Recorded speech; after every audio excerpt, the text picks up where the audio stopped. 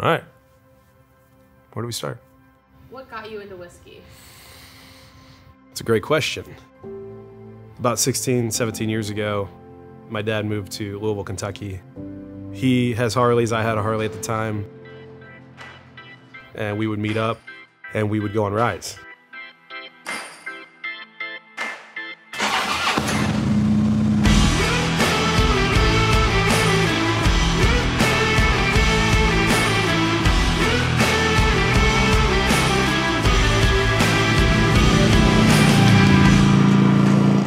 I remember the first time that we were down there, coming over a hill and seeing a sea of barns.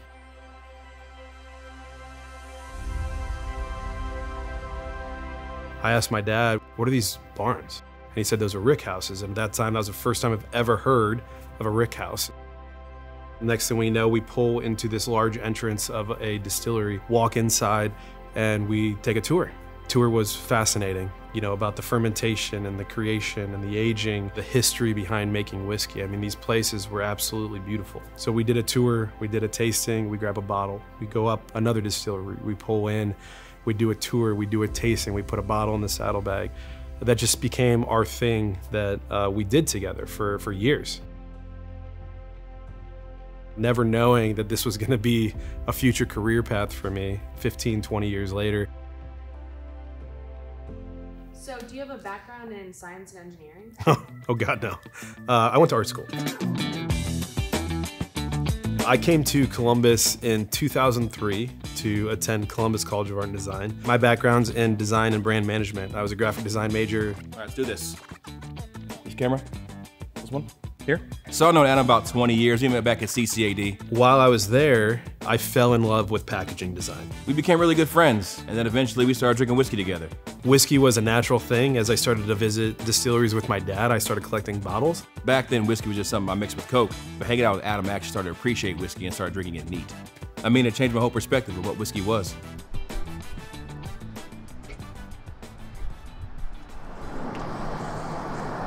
Another day at the office.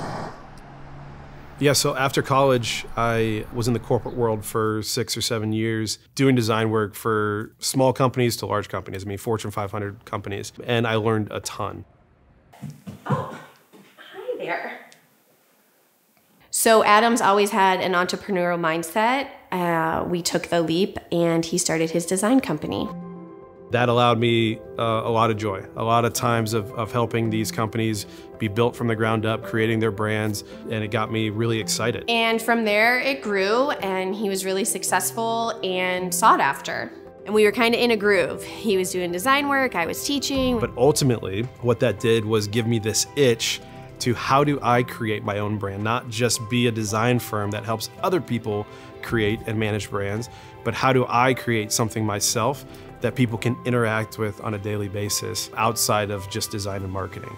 Adam came to me with an idea that him and a friend had to start a brewery. The craft brewing market was an easy market to get into. When I say easy, it was booming here in Central Ohio. And selfishly, as the graphic designer and brand builder, I wanted to design beer cans. I had all these different product and marketing materials ready to go. And then we got wind of a major law that was changing in the state of Ohio. Up until 2017, it was illegal to have a restaurant attached to a distillery. So in 2017, when this law changed to basically where you could have this restaurant and a distillery attached, I had the idea of we need to switch. We just had this hunch that the next movement, the next craft movement in Ohio was going to be craft distilling. We really saw an opportunity to be the first to market that was a restaurant and distillery from the ground up. You can see the massive glass window staring right back into what we're doing here at High Bank.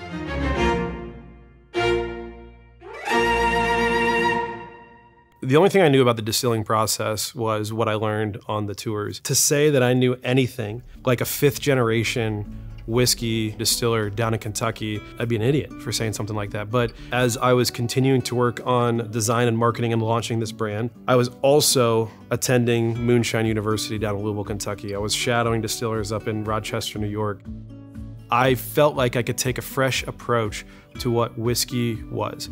So when we started High Bank, I knew we were gonna launch with a vodka. I knew we were gonna launch with a gin, something that we can come out with straight away. I also wanted to launch with a brown spirit though. I did not want to launch with our own brown spirit that we made in-house because I wanted the bourbon that we make in-house here to have a proper time to age. And so from the start, we've been extremely open and honest about the fact that we blend whiskey.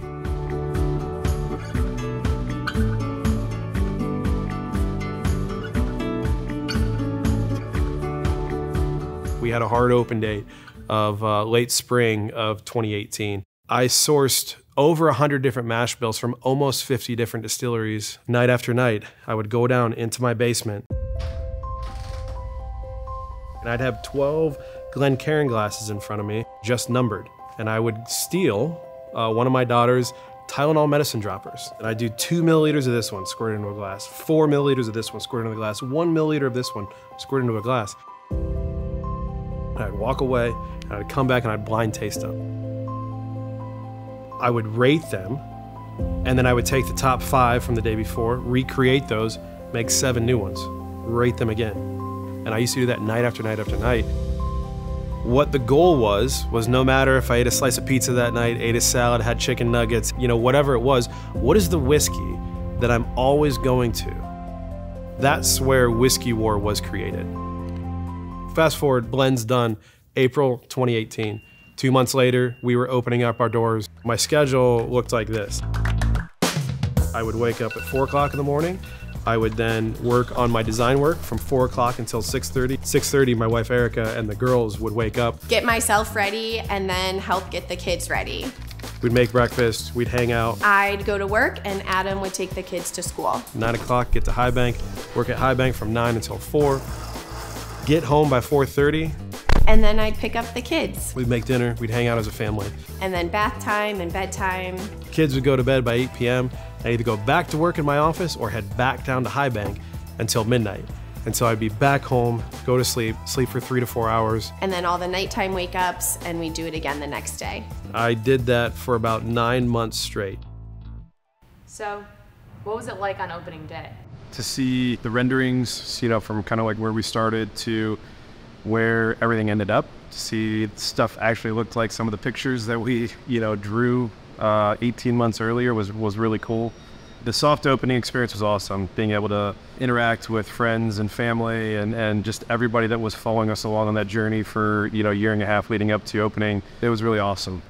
So over the first year, anything that had the distillery or marketing to do with it, it was me. In that first 9 months that we were opening, that's when I was also starting to finally form a team. And I remember hiring my first part-time help back here in the distillery, Michael Smith.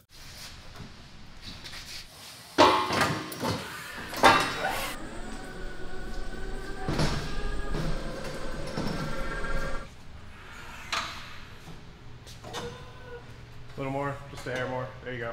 If it was still just me doing everything, we would not be where we're at today.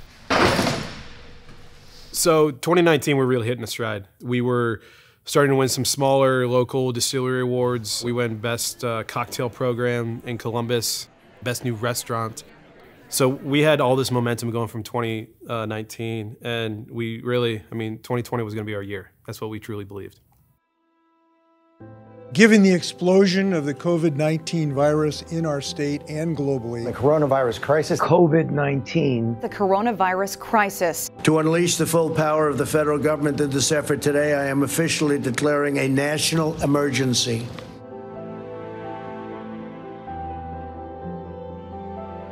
Illinois and Ohio closing all bars and restaurants beginning tonight. Governor DeWine has closed schools, restaurants, and bars.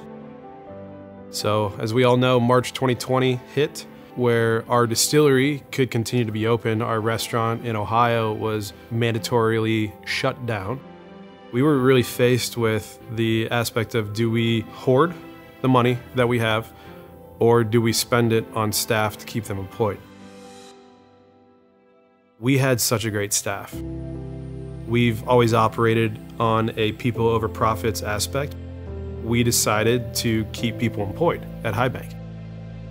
It ended up being a very risky move for us because we only had several months worth of payroll available in our bank account. Tonight, there's a much-needed pick-me-up coming from a distillery. Once again, here's Bryant Somerville.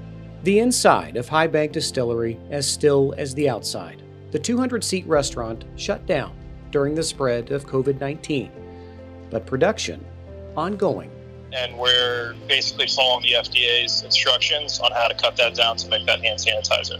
Adam Hines is the co-founder and director of distilling operations. Wanting to help during the pandemic, the company last week began production on hand sanitizer. Within 3 days of the FDA approving any distillery to make hand sanitizer, if you sign their document, we were making hand sanitizer. We made over 20,000 bottles, something that we're extremely proud of. We were donating it to any first responders, nursing homes, teachers, and then we were the first distillery in the area to actually sell it to the public. I knew the answer, but asked him anyway.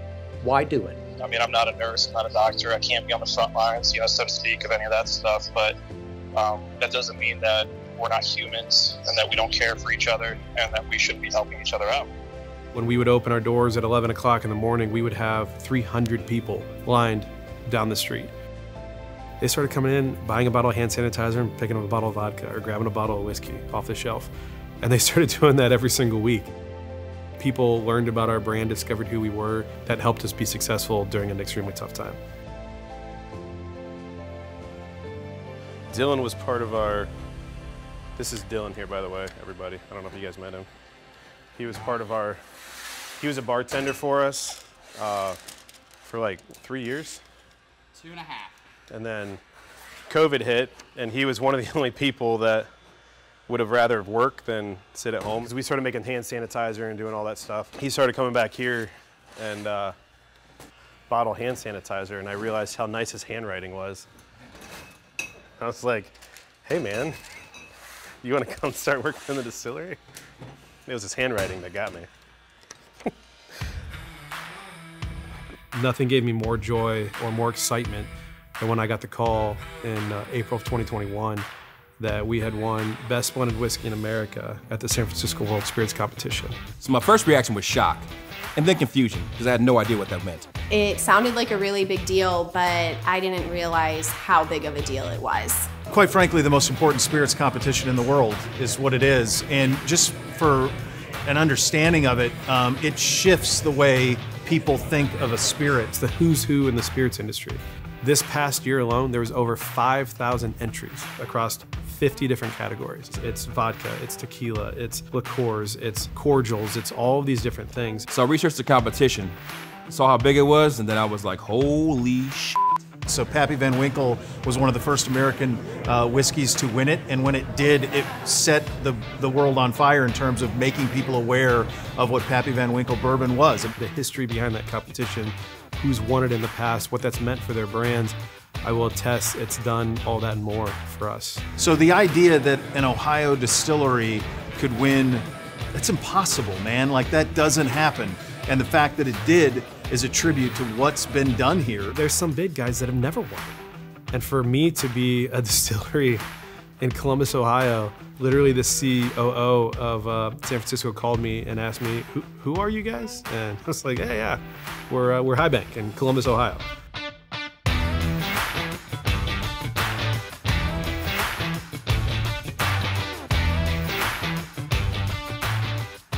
It's very humbling and very exciting, and it was even more humbling and even more exciting when we won it again. High Bank Distillery Whiskey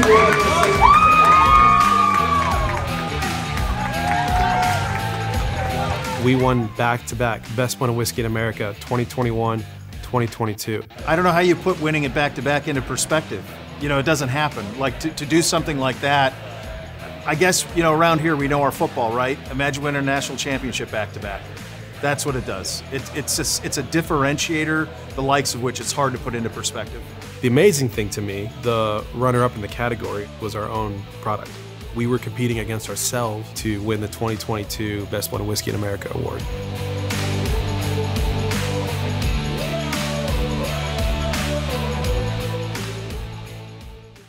I think the crazy part for me is when I have flashbacks of me stealing my daughter's Tylenol syringe and blending whiskey.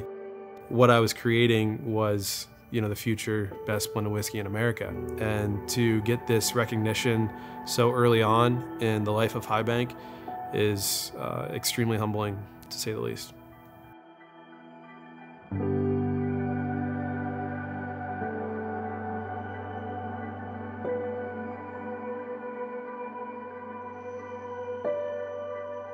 It's one of those things where, you win the first year and you think it could be a fluke. You win the second year, you're like, wow, like nobody's really done that in a lot of years, won back-to-back in any category. When I talk about the pressure and the anxiety that happens of like, what are we gonna submit this time? My team and I, we really spent about 6 weeks tasting a lot of different products, a lot of different batches, making sure that we were picking the very, very best, that we all kind of agreed on that. So we landed on the 8 products that we submitted this past year. And lo and behold, when results came out, 6 out of those 8 were double golds. The team and I packed our bags and we headed to Vegas for the award ceremony. You gotta flap the wings in order to go up.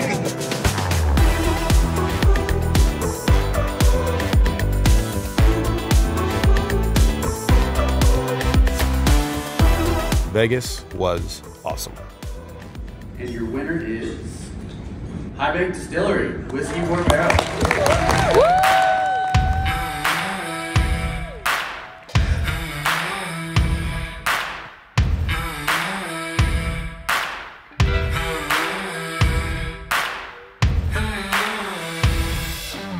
So if I told you we won back-to-back-to-back, what would you say?